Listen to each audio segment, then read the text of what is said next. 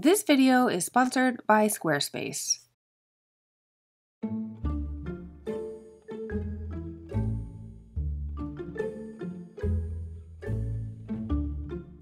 I picked up this piece from Habitat for Humanity Restore for 60 bucks.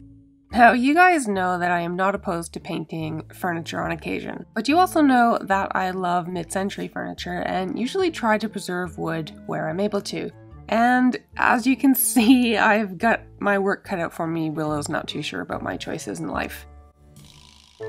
This is covered top to bottom in, it looks like sponge rolled paint. I'm not a pink fan, but that doesn't really matter here because obviously this serves somebody well for a time. There is a bit of a smell to it, but if you look here on the bottom, you can see a little bit of mildew, and I'm pretty sure that's what's causing it. I almost walked away from this one. I actually left the store and came back. My hope is that there's beautiful walnut veneer underneath, but what condition is it going to be in? I have no idea.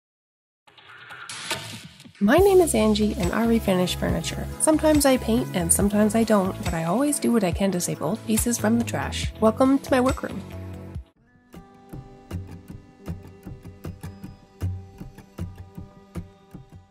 There doesn't appear to be any major damage. There's a few decent gouges, but as far as I can tell, there's no big chips missing, which is really awesome. Paint like this can either come off really easily or take forever. I've set aside a few days for this project, so we'll see how it goes. I love using these polyback tarps on my floor. It helps protect it from, well, everything really.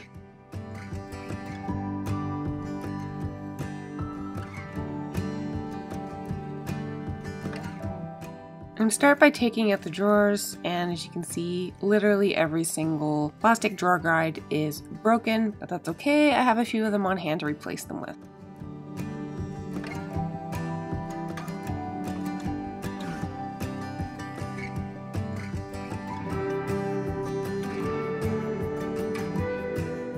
Now I'm going to be attempting first to scrape off this paint. If it doesn't work, I'll try a stripper, but my scraper hasn't been sharpened since a few pieces ago, so I'm just going to give it a bit of a sharpen here.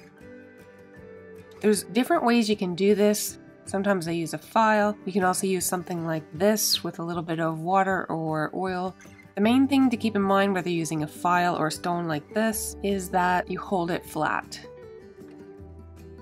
And if you look here, you can see where it has actually made contact and where it hasn't. So I'm going to keep going back in until this whole side of the blade is uniform. And then just lay it flat here to remove the burr.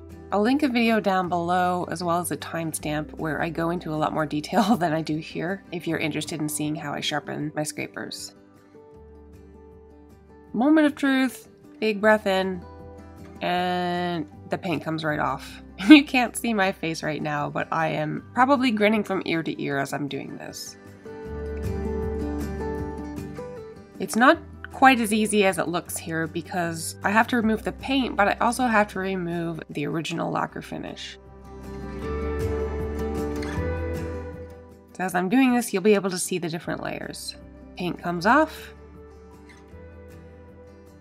You can see the original finish here, and then this is the walnut. I'm so happy. I knew it was walnut, I knew it.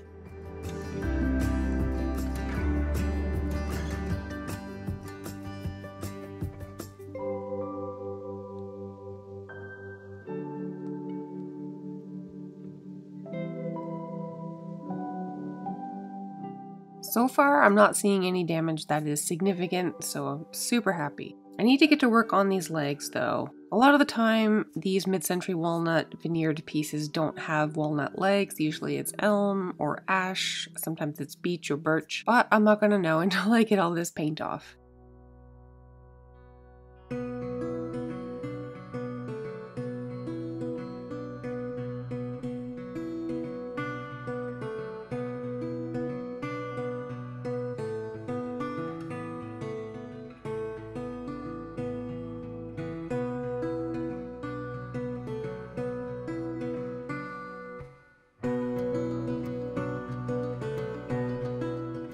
There is an area that can be a bit of a drag when you're trying to remove paint from a piece, and that's this little lip here underneath the top. You can see here where the pressed wood is in between the layers of the walnut veneer. But what makes this difficult is that I have to try to scrape the paint from the top without scraping the veneer on the sides because they're going to be running in different directions. But I've done it enough that I have a pretty good feel for it. Quite often these pieces also do not have solid walnut frames usually. Again, it's some other type of wood. And it usually goes that these braced pieces in the front are the same type of wood as the legs.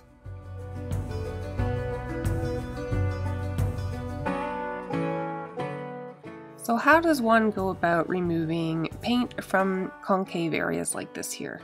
You could use a chemical stripper. I'm using this teardrop shaped scraper. It has a point on one side, which is great for picking paint out of small corners, and the rounded edge is perfect for spots like this. A bit of advice though, if you're looking to get a tool like this, spend a few extra bucks and get one of the kits where you get multiple heads, which allows you to detail scrape just about anything.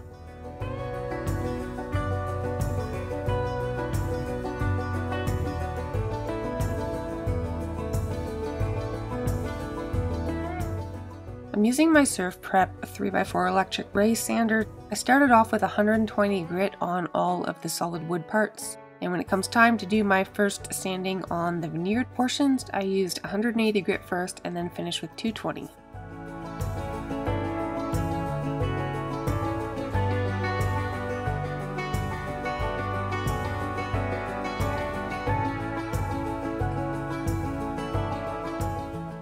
Some people don't bother with the bottom, but you can see here on the right side, I already cleaned this up a little bit. All I used was a 180 grit, and compared to the other side where you still have paint splatter and overall dinginess, it really helps make your piece look more professional. So I showed you how to scrape these concave edges, but what about sanding it? I like using these rubber contour grips. You get a few different sizes in a pack. One end is concave, one end is convex, so if you're dealing with fluted details, or the opposite, these are perfect for that. I'm going to go ahead and do my second round of sanding, as well as try to pick out any little remaining bits of paint. And then I'm going to do 2 coats of Mohawk vinyl sealer, and this is going to seal the wood prior to lacquer on the walnut and seal the wood prior to toner and then lacquer on the parts that are ash.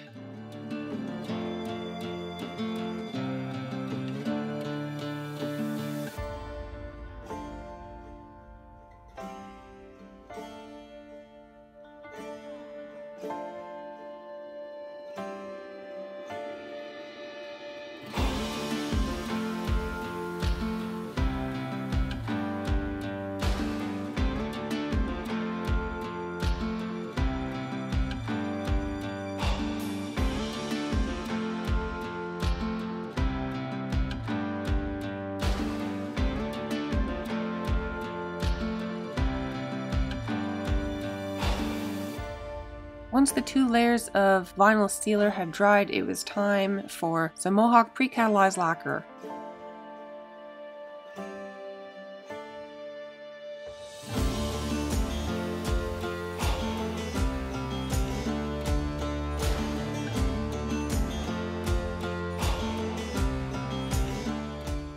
The color you see on the walnut is not toned, that's literally what color the walnut is, but those braces in the front had to be toned to match that color. With toner, you want to do very light coats and build on the color. You don't want to try to do one big thick coat.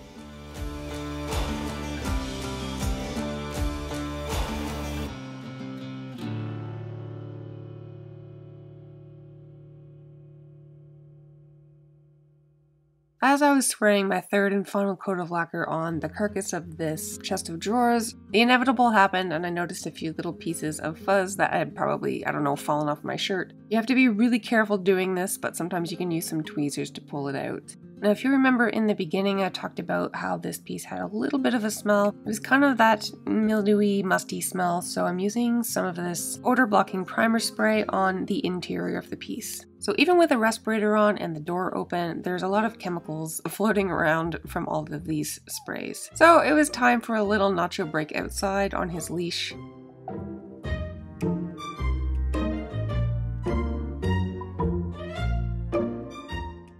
He's only ever seen the leaves through the door. He hasn't played with them literally out on the deck.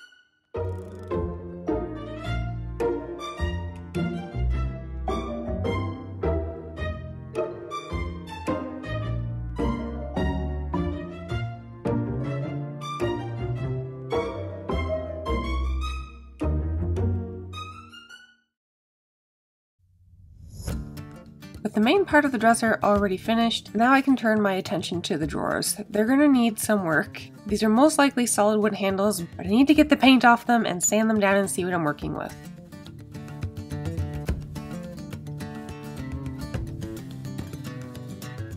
So looking at these now, I can tell that these are not walnut, which is kind of a bummer. I was really hoping they would be solid walnut.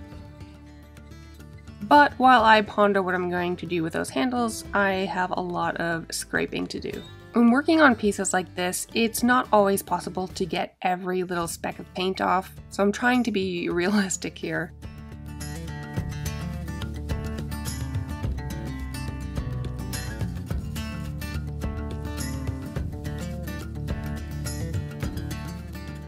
When you're scraping these mid-century pieces, you want to make sure you know which direction the veneer is running. I almost messed up one of the drawers because the veneer was running vertically instead of horizontally. The 3 other drawers all had horizontal grain. If the wood underneath the handle hadn't been visible, I would never have known, and I probably would have scraped it in the wrong direction, so that's just something to keep in mind.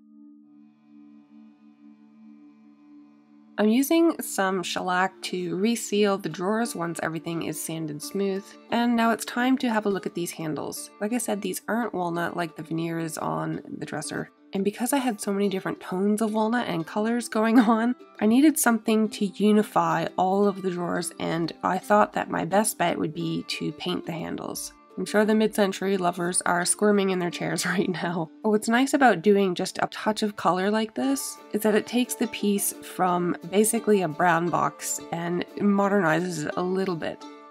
There's always an argument, well, mid-century doesn't need to be modernized, it's iconic, and that's true, but there's a reason some of these get painted. So if by painting the handles, I can keep the wood grain natural instead of having to put a thick opaque finish on it like it would have had originally from the factory, I can show off that walnut wood grain, add a little bit of a modern flair, and hopefully keep this piece in use for decades to come.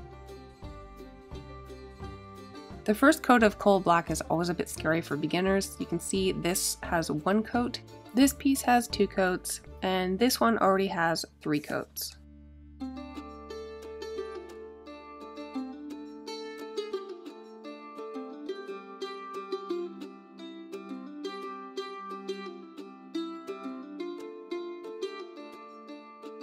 For the legs, I used roughly the same procedure as the outside of the cabinet, where I used a vinyl sealer and lacquer, but on the legs I ended up using some toner. I used perfect brown first and then medium brown walnut. The goal here isn't to make the legs the exact same color as the walnut veneer, but I want it to be at least close to one of the tones that you find in the drawers.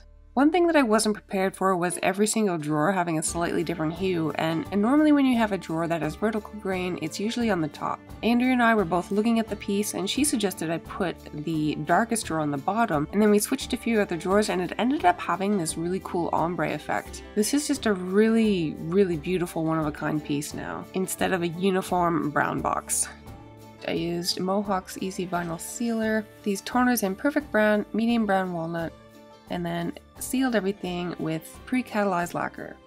I did use some of this odor killing spray inside, and I didn't show it on camera, but I used this water-based stain for the top and sides of the drawer faces. I used this black spray paint on the metal bar that holds the legs on, sealed the drawers with bullseye shellac, painted the drawer handles in coal black, and then sealed that with this beeswax hemp oil combo.